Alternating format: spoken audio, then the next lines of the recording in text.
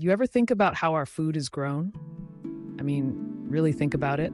We live in a world where the population is skyrocketing, urban areas are expanding, and traditional farming is struggling to keep up. Enter vertical farming, a concept that sounds like something out of a sci-fi movie, but let me tell you, it's very much a reality. It's time we dive into this fascinating world of vertical farming and see how it's reshaping the way we think about food production. So, what is vertical farming? At its core, it's a method of growing crops in stacked layers or on vertically inclined surfaces. Picture a skyscraper, but instead of apartments or offices, it's filled with lush greenery, fresh vegetables, and herbs. Vertical farms can be found in urban settings, utilizing space that would otherwise go unused. They can be built in warehouses, rooftops, or even repurposed shipping containers. It's like taking the concept of a garden and elevating it, literally. Now, you might be wondering why we need vertical farming in the first place. Well, let's break it down.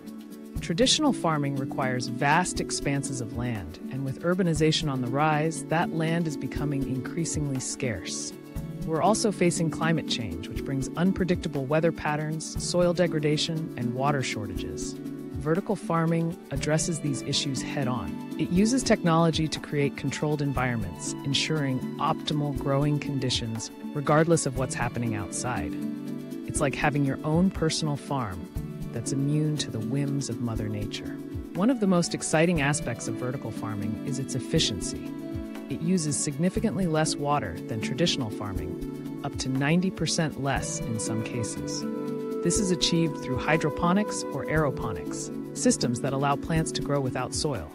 Instead, they're nourished by nutrient-rich water or mist. This not only conserves water, but also eliminates the need for pesticides and herbicides, resulting in cleaner and healthier produce. Imagine biting into a juicy tomato, knowing it was grown without harmful chemicals. That's the dream. And let's talk about space.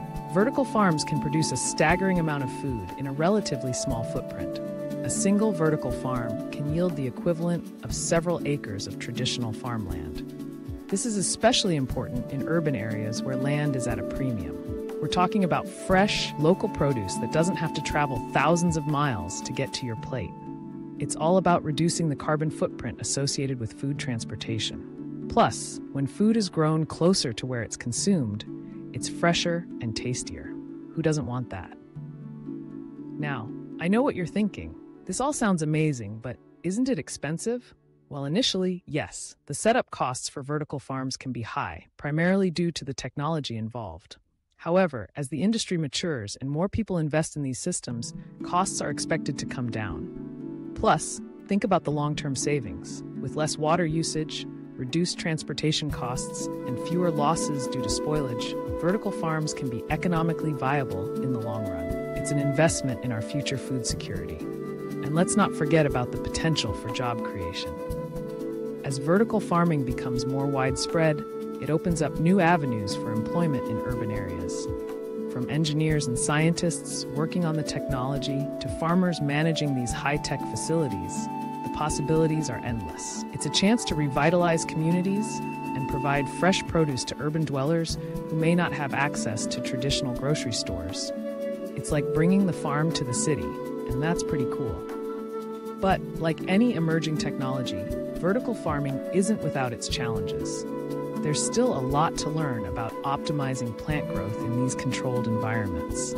While leafy greens and herbs thrive in vertical farms, growing larger crops like tomatoes or cucumbers presents more of a challenge. Researchers are constantly working on improving techniques and technologies to expand the variety of crops that can be grown vertically. And then there's the energy consumption. Many vertical farms rely on artificial lighting to simulate sunlight, which can drive up energy costs. However, innovations in energy-efficient LED lighting are helping to mitigate this issue. Let's take a moment to talk about the environmental impact. Vertical farming has the potential to significantly reduce the carbon footprint associated with food production. By minimizing the need for pesticides, conserving water, and cutting down on transportation emissions, we can create a more sustainable food system. Plus, many vertical farms are incorporating renewable energy sources like solar panels to power their operations, further reducing their environmental impact. It's a step in the right direction toward a greener future. And here's something that really gets me excited: community engagement.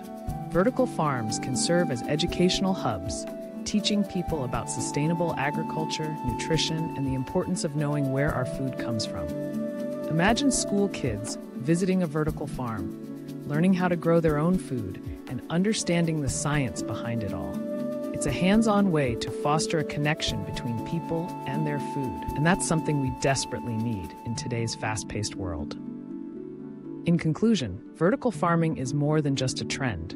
It's a revolution in how we think about food production. It's about sustainability, efficiency, and bringing fresh, local produce to urban areas. As we face the challenges of a growing population and climate change, vertical farming offers a glimmer of hope. It's a chance to rethink our food systems and create a future where everyone has access to healthy, fresh food. So, the next time you bite into a salad or enjoy an herb-infused dish, take a moment to appreciate the innovative methods that brought that food to your plate. The future of farming is vertical, and it's looking bright.